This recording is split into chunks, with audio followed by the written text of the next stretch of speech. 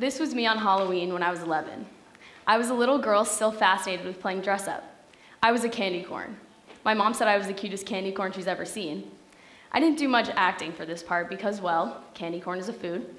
If I really wanted to commit to the role, I would have sat in a bowl outside of someone's house. Here's a photo of me from our Halloween in 4th grade. For the school day, we were told to dress as one of our parents. My whole life, people have told me I look just like my dad, so without hesitation, I had to dress just like my bald twin. This day was the only day where I was allowed to wear a bald cap to school with baggy jeans and loafers, and it was perfectly acceptable. Everyone else was doing it, and it's safe to say I crushed it. I walked around cursing, talking on the phone, and telling people what to do because that's what dads do, right? By middle school, I would play a nerd, and I'd feel smart with my overalls and black framed glasses. I felt like I could solve any math problem that was thrown my way. By high school, I was a superhero, and I would feel powerful with my cape, flying around the house and feeling like the strongest person in the world. Halloween is a day where we can step out of our comfort zone and become someone else. This is the one day when it's perfectly okay with society that we dress up in crazy, sometimes risque outfits and step outside of ourselves. We take on characters, we take on personas, we change. We wear different masks, and that concept of the mask is key. So what's our attraction to Halloween? In 2015, Americans spent almost $7 billion on Halloween, averaging about $74 per person on costumes, candy, and decorations. So why are we so willing to spend this kind of money for one night? A seminal study in 1971 was conducted by psychologist Philip Zimbardo. He wanted to find out whether people's behavior is affected by the physical environment, the atmosphere, the surroundings, whether soft and peaceful or rough and tumble. As part of the environment, he set out to see if we truly let our costume define our behaviors. Zimbardo set up a fake jail in a Stanford basement, dressed half of his students as prisoners and half of them as guards. Within the first few hours, guards began to harass and brutalize the prisoners, making them do push-ups, verbally abusing them, and acting as how they believed a guard would act. Soon, guards became more aggressive and prisoners more submissive. He deduced that the guards' behavior was affected by their costumes. He found that when they stepped into their uniforms that indicate authority or weakness, they become the typical guard or the typical prisoner. This is the effect costumes have on us all. In a ball gown, we become elegant. A suit and tie, we're serious. It's called enclothed cognition. Our physical appearance affects the way our brains work. Think about your life and how this could apply. Right now, you can't see me. Behind these shades, I feel invisible. I also feel invincible, yet kind of cool. In these glasses, there's something about my identity that you can't see. These glasses boost my confidence because I know you can't read my emotions. You can't see my cheekbones, my eyebrows, or even if I'm looking at you. And that's what costumes do to us.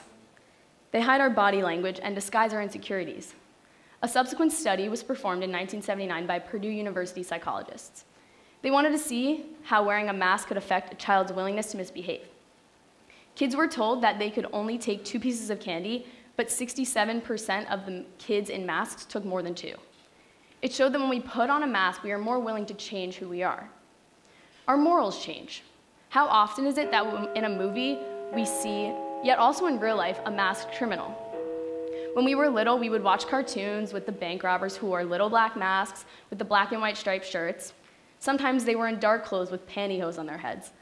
They think they're getting away with something because we won't be able to figure out who they are.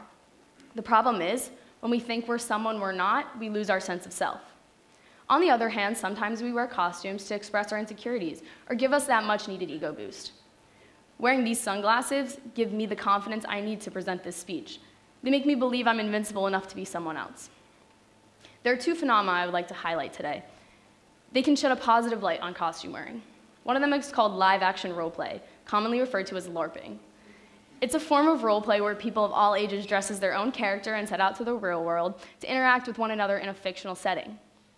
Characters learn what it feels like to be strong, weak, or feared. LARPers find the power to defend their kingdoms and fight for their villages. It shows them what it's like to be a leader and what it is like to be a villain without real-world consequences.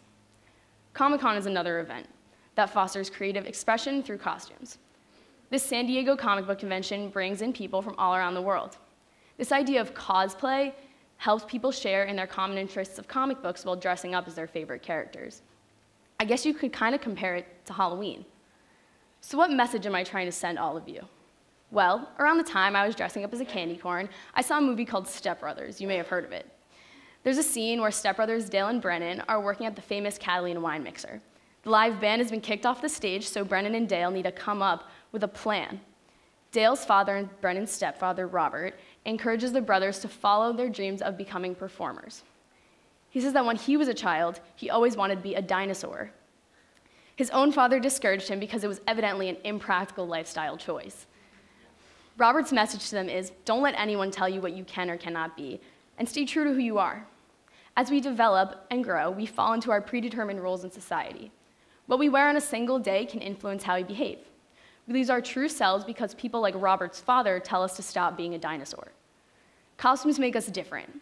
They change our identity for a short period of time and make us act in unusual ways.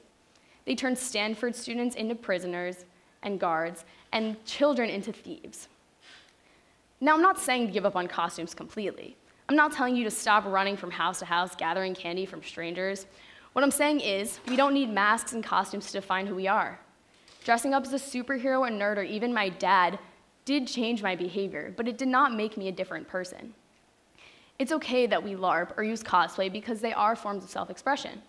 It's okay that when we dress up, as long as we don't lose our individuality. It's important that you stay true to yourself, even when you don't come out from behind the mask.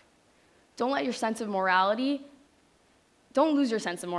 or let an outfit define you. And most importantly, don't lose your dinosaur. Thank you.